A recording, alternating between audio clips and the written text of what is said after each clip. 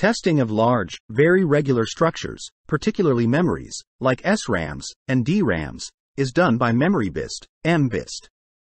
The purpose of MBIST is to generate sequence of operations, as per predefined algorithms, to test memory core for all relevant faults including soft errors, intermittent peripheral circuitry, address decoder, sense amplifier, pre-charge, etc.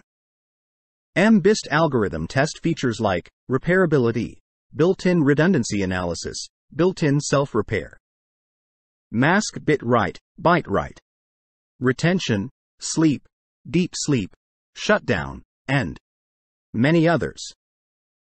MBIST calculates and applies repair solutions for repairable memories. Programmable MBIST, PMBIST, has the capability to improve the yield. Stress during burn-in. Diagnostics.